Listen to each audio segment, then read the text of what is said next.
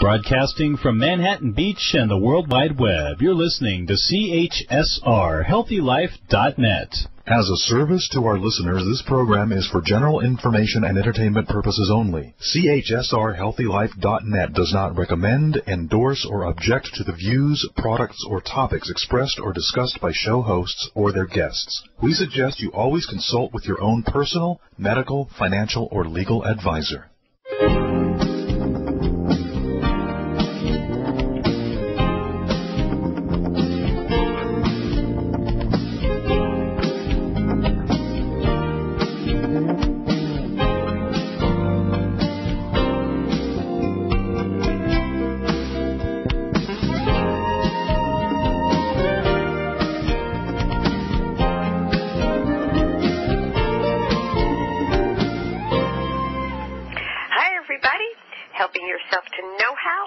You're here with Dr. Greer, and you're listening to the Dr. On Call Show at HealthyLife.net. And it is the last week of the month, which means it's hot, it's happening, it's sizzling, and it's Let's Talk Sex time. So welcome to the show, everybody. Later in the hour, we're going to have a new installment of Self-Help. That's my collaboration with Self Magazine. And we're going to be talking with Associate Editor Devin Tom about the 10 sex facts you need to know right now. So stay tuned for that later in the show. But first, I am delighted to welcome my first guest, August McLaughlin. August is a health and sexuality writer in Los Angeles. Her work has been featured by Livestrong.com, Dame Magazine, The Nest Women, and more. Her first novel, In Her Shadow, was a 2013 Indies for Excellence finalist and is based on her experience with an eating disorder while working as an international model. Interestingly, August also notably coined the expression girl boner and writes every Monday about how to celebrate and embrace your sensual side on her blog at augustmclaughlin.com. She's an outspoken advocate for healthy sexuality, and we were lucky to recently meet at the Women's Sexual Health Day event here in New York City. So, August, thank you so much for being here. Thanks so much for having me. And let's talk about sex, because you are not shy about talking about sex. I'm really not. No, I actually quite love it. So how did you develop the flair? Was it always like that for you, or was it something that previously you were a little shy about and then just plunged in and jumped into talking? Great question. Well, while I was working as a model, I developed, as you mentioned, a pretty severe eating disorder. And prior to that, I didn't have a whole lot of sexual gusto, I guess you could say. I ended up realizing during my recovery process that a lack of sexual empowerment kind of underlaid many of my issues, and not only mine, but many, many women's struggles with body image, which run very rampant in our culture. So I ended up, during my treatment, one of the perhaps the most crucial part was beginning to speak about, my body openly, in respectful ways, but I realized that there's a great deal of shame about our bodies, our sexuality, our capacity for sexual pleasure. And for the first time in a college class, I actually talked about sex out loud, other than asking all these curious questions that, people would kind of blush and tell me sort of, child-appropriate kind of things, and I understand where that comes from. But I've become incredibly passionate about the issue, and I found that people really are eager to talk about it, and not necessarily in, it seems that we either have really dirty kind of dark feelings about sexuality, or we're very, very hush-hush and embarrassed. And I wanted to find that kind of middle ground. And once I started talking about it, other people started chiming in, and it's been really exciting.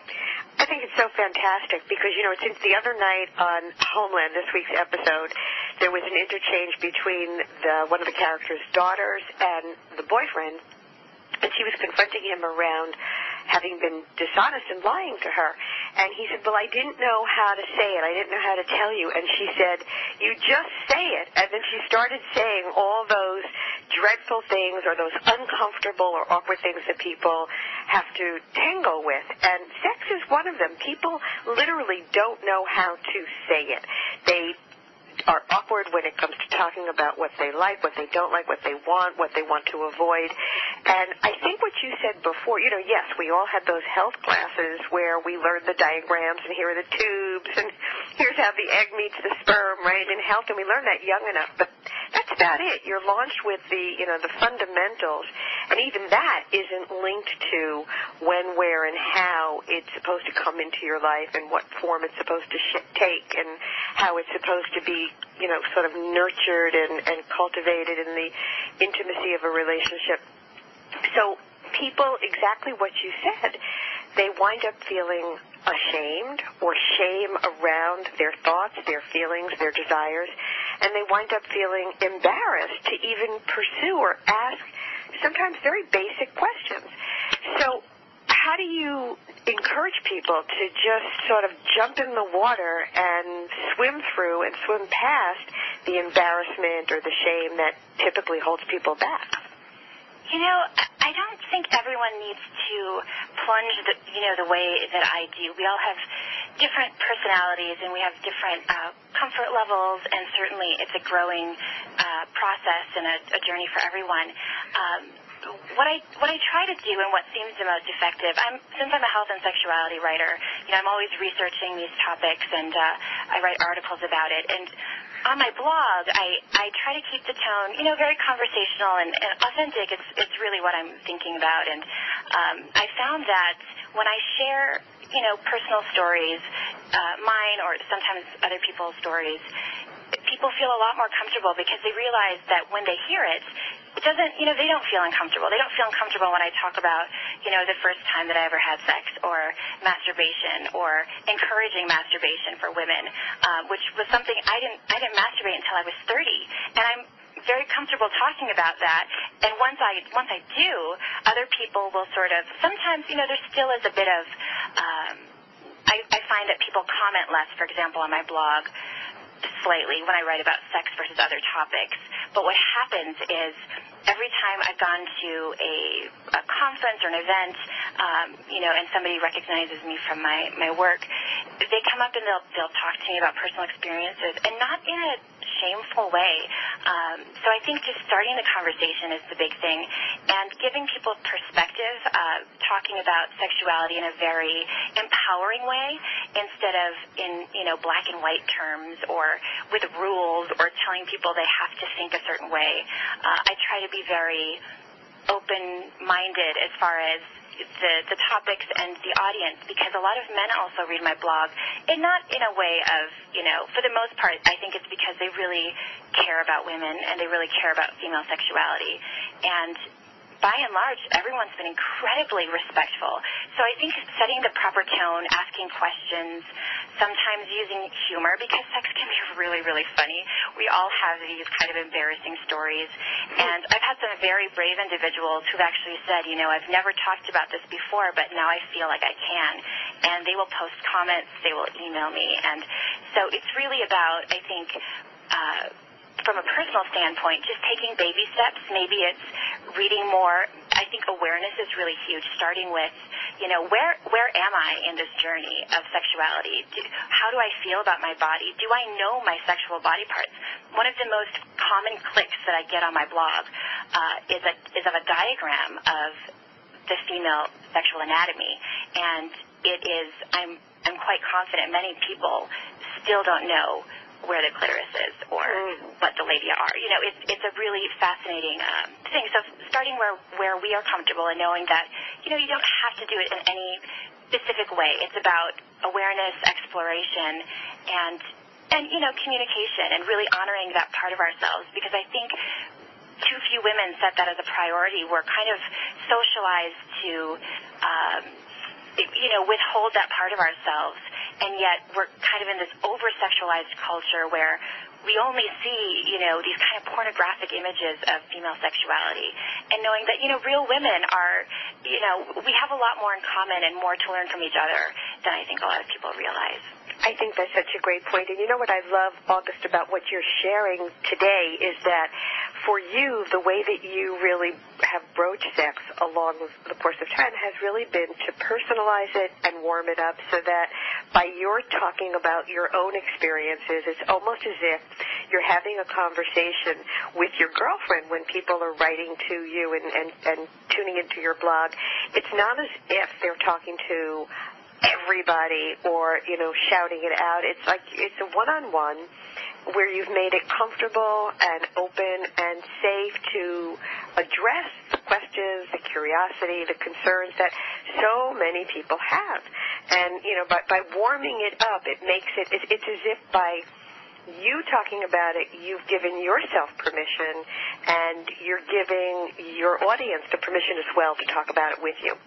Sure, very well said. Yeah, I mean, it's kind of like foreplay. It's like you don't just like dive into the middle part. You have to warm up, and everybody's different in that way. But I do think, and thank you for saying that. That's something that I strive for because clinicians and experts like you are invaluable, and I have your book on my Kindle. It's great. Oh, thank you. And I think it's really, really important to have many different kinds of resources, and to start where we feel the most at ease. And for some people, that's hearing other people's stories. And I think eventually, whether they share on my blog in comments or some people have written their own stories after reading something on the blog or, whether they communicate with me or not, my hope is that they gain a little bit of insight, learn something about themselves, and just start that exploration. Right, that self-awareness, raising the self-awareness. I remember saying to a patient last week, we were talking about how she's first tuning into sexuality, and so I said, well, what do you fantasize about when you're masturbating? And she said, just the fantasy of masturbating is something I've never had. That, like you said for yourself, there are so many women out there who have not known that it's a green light and it's okay to explore one's body, to give oneself permission for pleasure, to enjoy oneself, and to be able to tap into one's sexual energy and use it, as you had said early on, to empower yourself and to really harness that energy so that it's something that enables you to be both creative and dynamic and bring a certain vitality and energy to all your interactions and everything that you go about in your life. Absolutely, and you bring up such a great point. It's not just about sexuality. I mean, it's a huge and a tiny part because it's one of the most basic parts of our lives, our sexual health, our capacity for pleasure. And the more that we become empowered in that way, it feeds into every aspect of our lives. And I know that from personal experience. I know that from talking to hundreds of other women, reading other people's stories. And, it's kind of like this, Wild West time where for generations sex was not talked about at all. And then, our parents, some parents don't know when or how to talk about sexuality with their kids.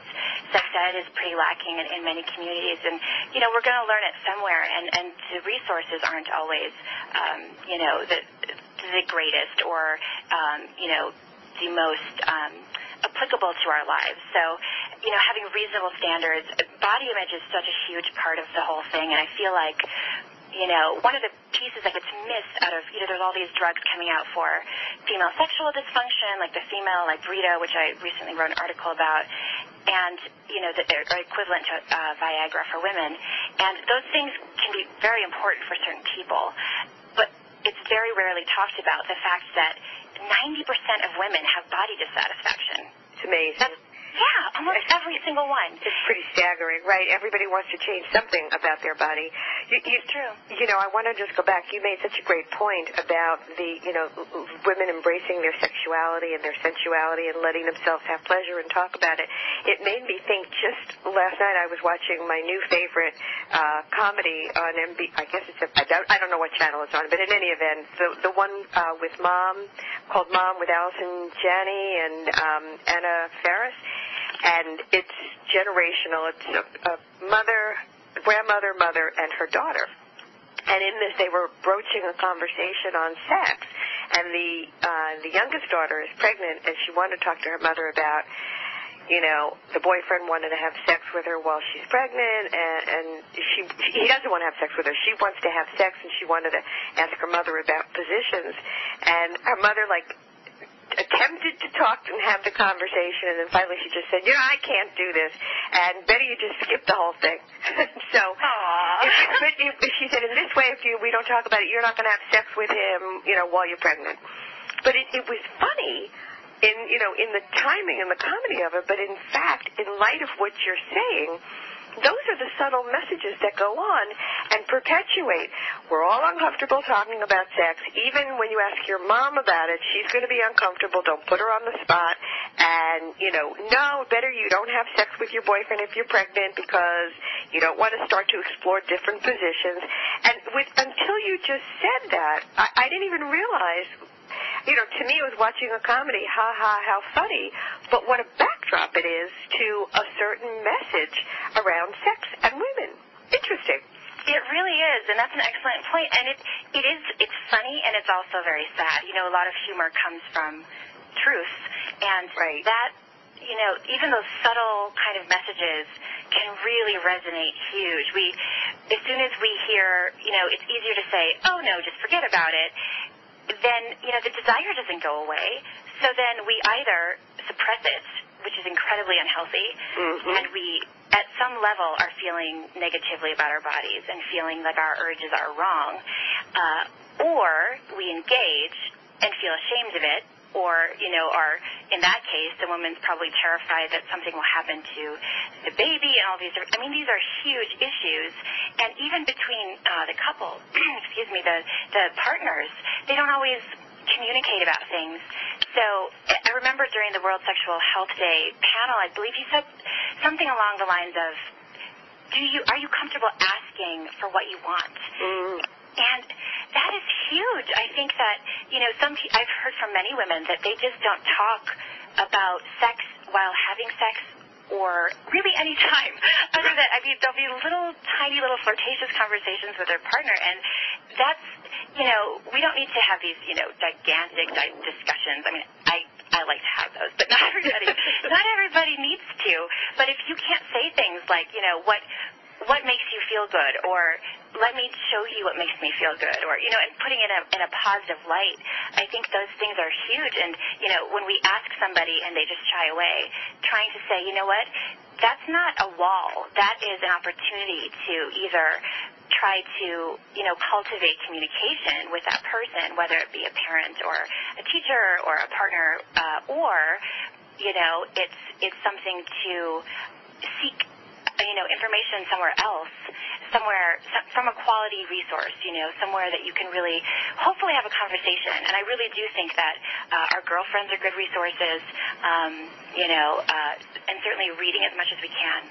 I think that's such a great idea and so true. And for so many women, you know, I hear from them, they'll talk with their girlfriends, but even then and there, things get watered down or edited down for fear of judgment.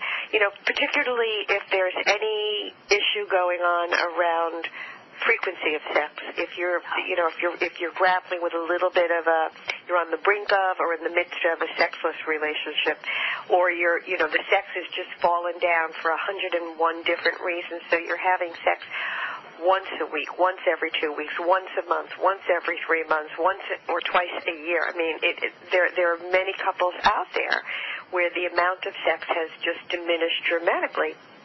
And either one person is okay, one person's okay with it, and on the 1 minute, we'll come back and talk about the one person who's not okay with infrequent sex. So stay with us here at the Let's Talk Sex, Dr. On Call at HealthyLife.net.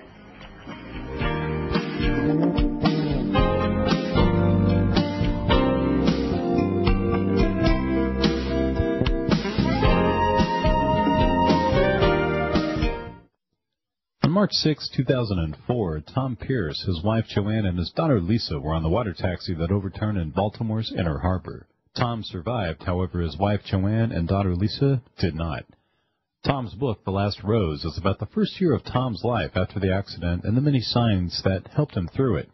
Tom talks about the accident, but it's not a book about the accident. It's about the power of love. Love as we know it and understand it, and love that goes beyond our understanding. It won a Next Generation Indie Book Award for the Best Inspirational Book.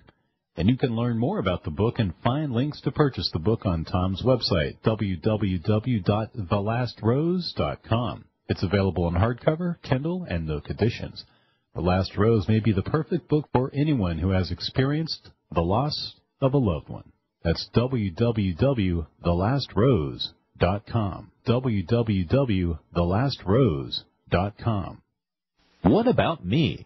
How to Stop Selfishness from Ruining a Relationship. It's the brand new book from Dr. Jane Greer. With 25 years of relationship counseling, Dr. Jane Greer has heard the same questions and seen the same patterns about selfishness in relationships.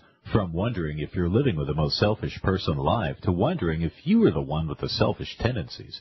Dr. Jane Greer will help you see an option to the never-ending fight. Stop the guilty pressure of selfish sex and other actions, and pressure to do everything to reprove your love in a relationship.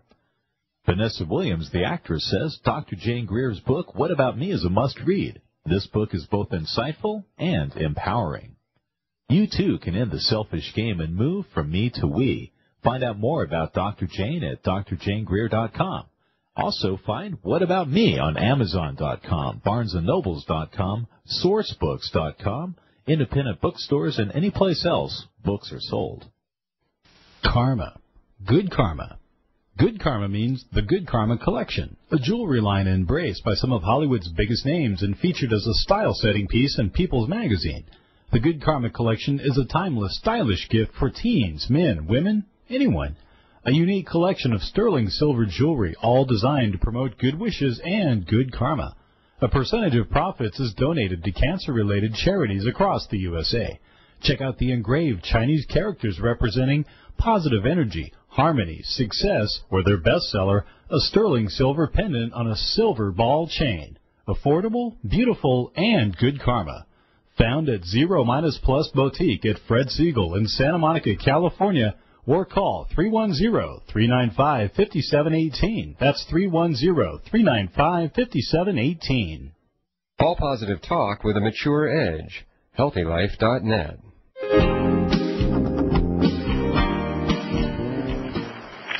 Welcome back to the Let's Talk Sex Show here at HealthyLife.net.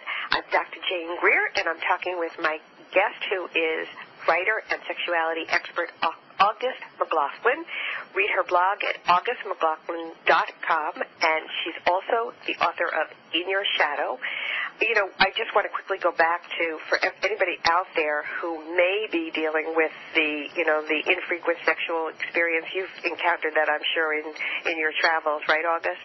Oh, absolutely. I hear about it very often. And I think one really important thing, you mentioned everybody has different frequency issues and different desire and difficulty talking about it. It's so important to know that whatever frequency you're comfortable with and whatever issue you're having is okay. It's, right. I think there's so much shame. Before I started my blog, talking to girlfriends, when I would talk about sex or sexuality, I noticed the discomfort, and a lot of times there's like this comparison thing. Like if one of us is having sex regularly and another one is, has lost her desire, there's no shame in that. It's a sign that there's something to be addressed, and in that way, it's a tool. So, knowing that it's perfectly fine if you have a very high. I've actually received quite a few messages from women who have more sex drive than their partner and feel ashamed because they feel that's wrong. Right, exactly right. And then wind up feeling rejected because their partner simply has a different level of desire. It's not about finding them less desirable. They just want to have less sex or have sex less often, and that's just about their own thermostat, their own speedometer. And so to know that it's not something to be ashamed of, to talk about it, to check out differences, and to figure out what and how you and your partner can find that middle ground and sync up so that you can, continue to open up the avenue for talking about your sexual needs. And speaking of, you had said something at the very top of the show which I thought was really intriguing in terms of your own sort of late blooming development sexually because it was an outgrowth of your eating disorder and a byproduct of it. Do you think there's a connection, or did you find a connection for yourself in terms of your eating disorder and really controlling and, regulating your body through food in that way and limiting your sexual energy and sexual desire? Absolutely. I think that body image and sexuality, the issues are almost inseparable. And whether you have a full-fledged eating disorder or disordered eating, which affects the majority of women and many men as well, it always affects our sexuality. When I had anorexia, so in the disease actually rids you of your femininity and your sexuality. So you lose your sex drive, you lose, your curves, you don't menstruate. I mean, you become asexual. So if you're empowered first sexually, there's a very good chance, and many studies show a strong link between positive body image and people who have a healthy sex life.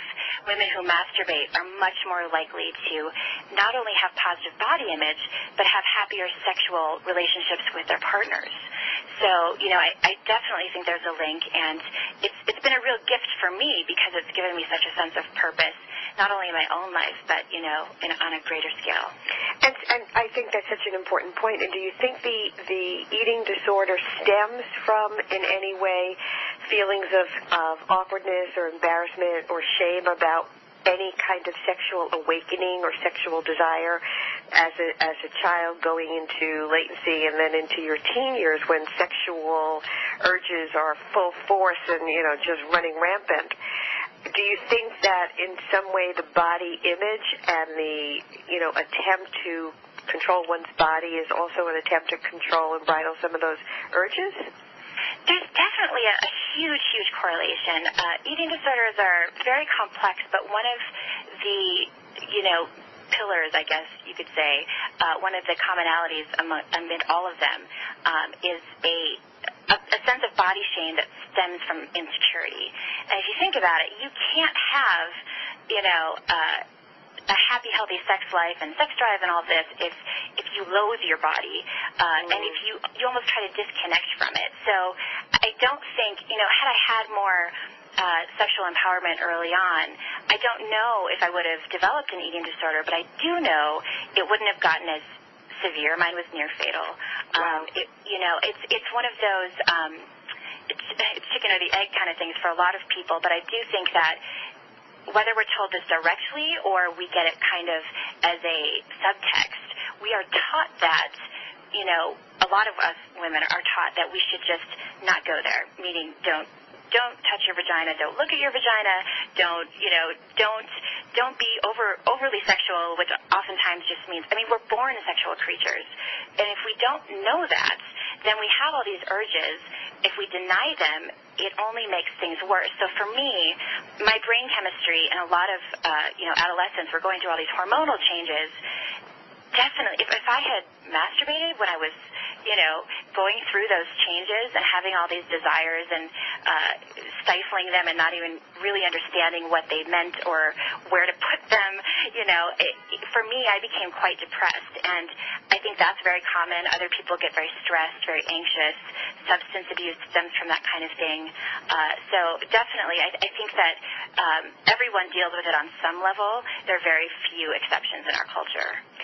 Well, before we run out of time, because your little snippet of your experience is so fascinating and intriguing that you will absolutely have to return and share more with us for all the women out there who are wrestling with the embarrassment, the discomfort, the shame, as you said so eloquently, the loathing. I'm just flipping in my mental, Rolex of so many women that I know. They hate their bodies. They can't stand their breasts. They hate their bottoms. Their stomachs are no good.